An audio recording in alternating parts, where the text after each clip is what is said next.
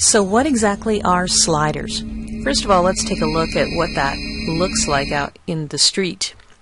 This is what I want to create for Got Clicks. These sliders, what they do is they rotate in a different way and they convey information. So for example, I want to be able to talk about buy a website, lease a website, and build your own website. And then these components, when you click on them, they're going to open up into a tutorial teaching a little more in depth about that client and what I did to build their website.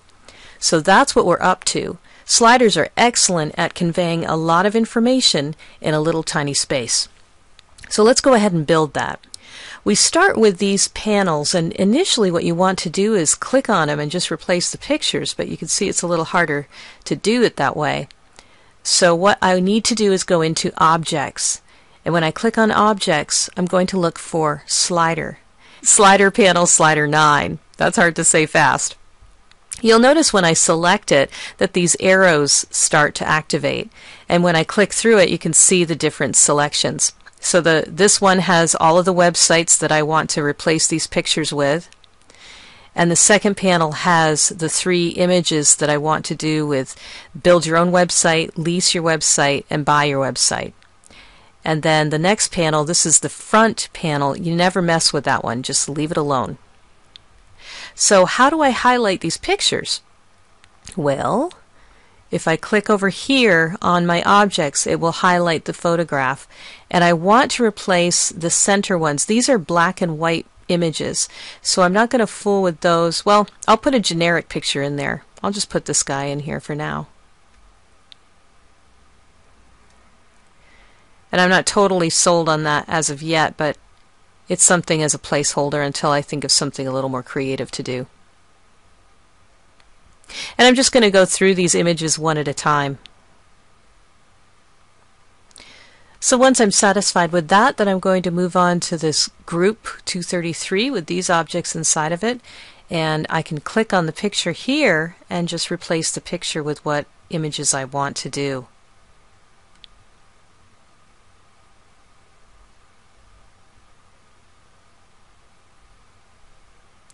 I can also make these images a little bigger by hitting the plus sign and using this little hand wand.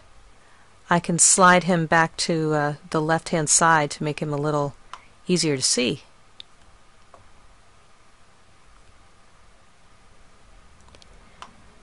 And then I can change out this copy. And I want to have something a little more descriptive underneath each of these, so I'm going to use my text box and then click and drag across. And I want to have the text white. So in order to do that, I click on the text select and I choose 6, which is a white. And I've already written what I want underneath each one of these. So I just simply copy and paste the text inside of the text box. And again, just copy and paste.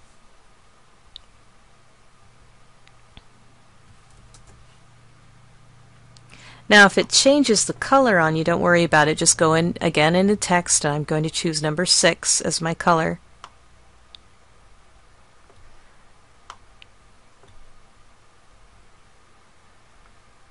And there you go. Now if you don't want to have an eye chart, the magnifying glass is in the lower right corner. And what I can do is I can even copy and paste it so that I don't have to fool around with changing the text color again. I can certainly do that. And I'm going to copy and paste the copy that I've written already. There. And then I just want to save everything. And let's take a look. In order to preview your website, you can go to File, Preview Website, and I can preview it in Mozilla or Google Chrome, whatever one you have for your search engine. And we'll take a look at that in action.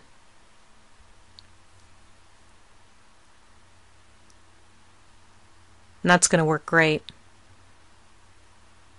Now let me tell you how to animate these, because you can animate them to move left to right, right to left, vertically, horizontally. So let me show you how that works, and also the timing of it. Sometimes these loops can move too fast and you can't read everything that's on there. So let me show you how to do that.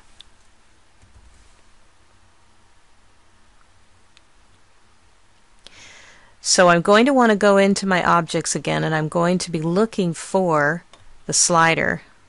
That's a different slider. We want slider 9.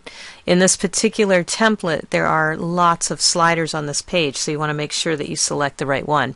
And I know that because I have these tabs that open up, so it can take me through each of the panels.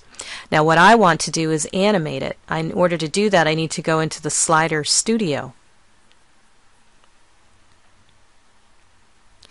And I want it to autoplay, so I'm going to check this box. And if I keep it at this panel loop time of 2000, it's going to be way too fast. Let me show you, because you won't even be able to see anything or read anything. So I want to make sure that the sliders move in a manner that people can actually read the concepts that I'm trying to get across. So if I kept it at this 2000 pace, it would be way too fast for what I'm trying to do. So in order to slow that down,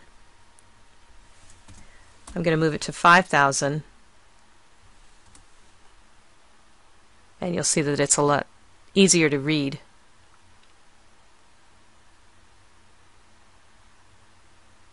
And then medley is kind of fun because it takes all of these different modalities and puts them into one, so it's a bit of a surprise seeing it show up on the site. So if I want to play it with medley, I just hit play button again and it will reveal it.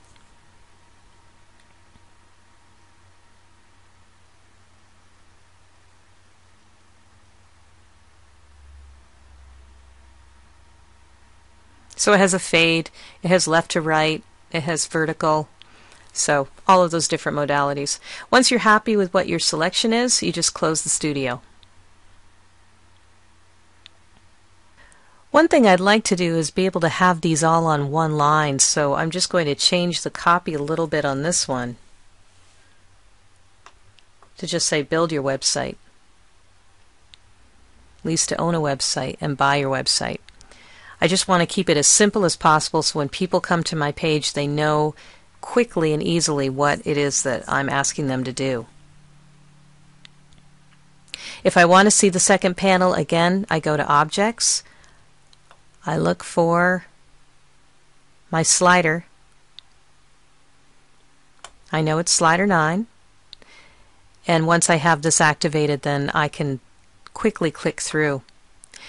So that's how you put the slider together. In the next video, I'm going to show you how to do a light box, because what I want inside is a video explaining each of these websites that I built, the story behind them.